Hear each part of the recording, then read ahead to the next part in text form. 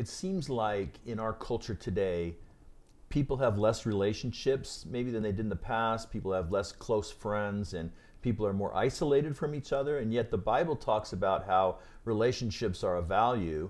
And so I'm not sure that people in our congregations, in our lives, really know how to make friends. Maybe we want friends, or we're searching for more friends on Facebook. But face to face, can you help us understand a little bit more about how to make a friend, how to find those meaningful relationships in life? Where would we start? Yeah, that's a good question. This is a great topic for me personally, because I always feel like, I wish I had more friends, more people in my life, but then how do we do that? How do we do that? The first thing for me that helps me is I try to remember that just how beneficial, how good it is to be in relationship with other people. I always think back to the Garden of Eden in the book of Genesis, where God created Adam and He placed him in this beautiful garden. He had everything he could ever want. He was living in paradise with God, and yet God said it's not good for the man to be alone. So He says, look, relationship is right. Critical. It's important.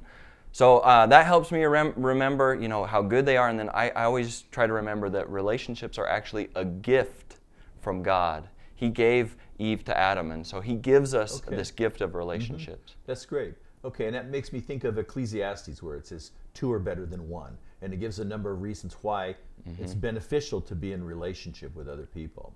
Right. So that's really helpful. So then how can we, really, what are some steps we can take? What are some practical ways that we can go beyond just wanting that? We recognize the value of it, then how do I actually learn how to make a friend?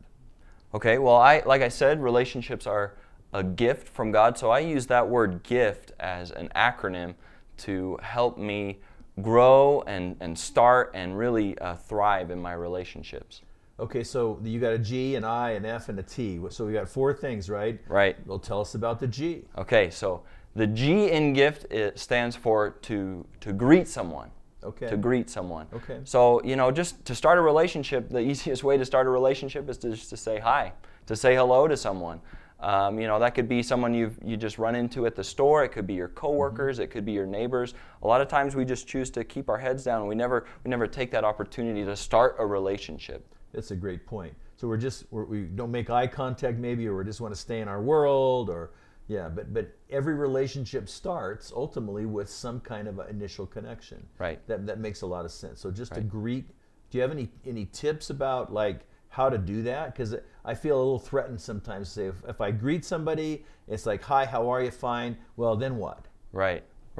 So greeting and small talk tend to go hand in hand. So I try to use context. If I'm approaching my neighbor, I could say, hey, your garden's looking great this year, or how's the car running, or whatever. If I'm in work, I could ask an associate about a project or whatever. So try to use context. That really helps me, and have small talk is an art, and have something maybe in mind that you want to talk about. That's helpful. Yeah. So you got a couple of questions that are easy to go-to questions, like where are you from, or what do you do, or what do you like? It's just some simple things that are non-threatening to people, that people I've noticed kind of like to talk about themselves.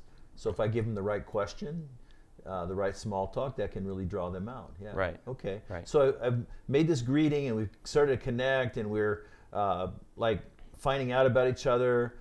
Then what? What comes next? What's the I? Well, the progression would be to invite someone. Okay. And I think anybody, if you're ever seeking romantic interest, you know that. You're going to invite them to something. And so if you really want to grow a relationship, invite them to something that you think is going to interest them.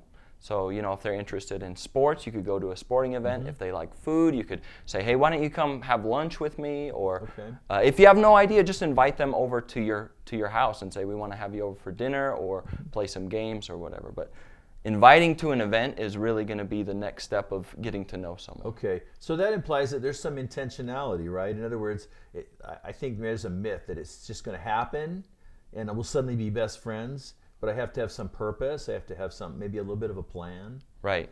And I would say you definitely should have specifics in mind. We all say, we should really get together sometime. Sometime, yeah. And it just never happens. And so I would say, if you're going to invite somebody to something, have a place and a time in mind, and invite. And one thing I would also say is, don't get discouraged. everybody's busy, everybody's schedules are, all over the place. And so if they can't make it, no big deal. Just say, hey, I just wanted to extend the invitation, and then you can try again some other time. Okay. So it doesn't necessarily mean that they don't ever want to be my friend, right? Maybe they just can't make it that night. Right, or right. Maybe they don't want to go to the soccer game or whatever, but you could do something else. Right, right. Try not to take rejection personal. Okay. It could be any number of things. Lots of things at play. Okay, well that brings us to the F then. What does the F stand for? F is for follow-up. So we're building this relationship, we greeted, we've been to a few things, and so now we're in the follow-up stage.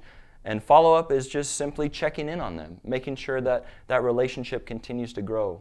Relationships, I think, are like all living things, where if we just neglect it, it's going to eventually stall, it's not going to thrive anymore, and it could die from continued neglect. So Okay. follow up. That makes sense. So like, what are some easy ways to actually do follow-up with someone? For me, it's all about my phone. Okay. It's all about my cell phone. So a follow-up for me could just be a text, hey, just thinking about you. I like to think, where did we leave the conversation last? Okay. Mm-hmm. So if they had a big decision coming up, or maybe there was something, an event coming up for them, or something that they're struggling with, where do we leave the conversation last? And I'll just ask them, hey, how's it going with that thing? You can use the phone also to call them. Sure. I'll use my phone. I'll set up a reminder in my calendar to, every month or so, I just want to check in and see how things are going. Yeah, that's great. That's really good. Some of us have to be a little more structured about it because of our personalities. So that's a really good tip. Yep. So then where does that take us then? What does T stand for?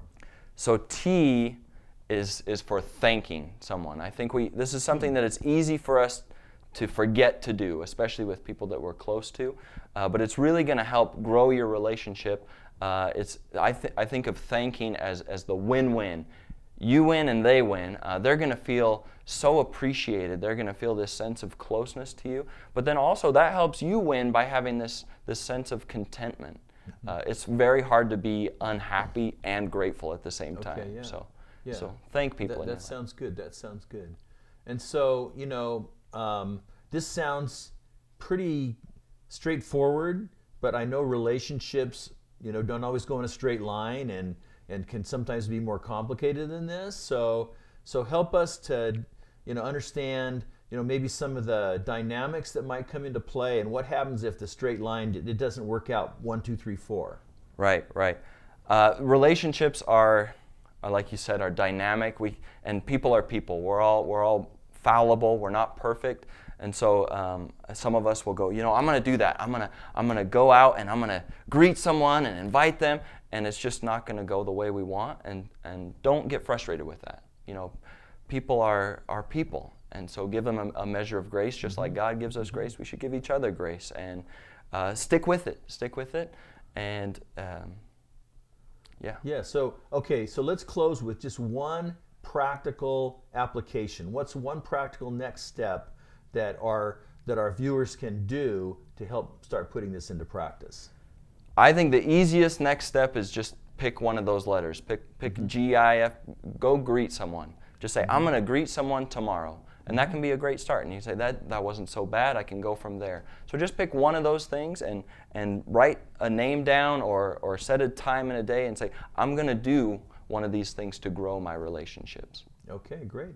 That's very practical. So I hope that helps you to become better at making friends. It is a value, and here's some practical tips. And so thanks for watching, and we're sure that this is going to really increase your quality of life and what God can do in and through you.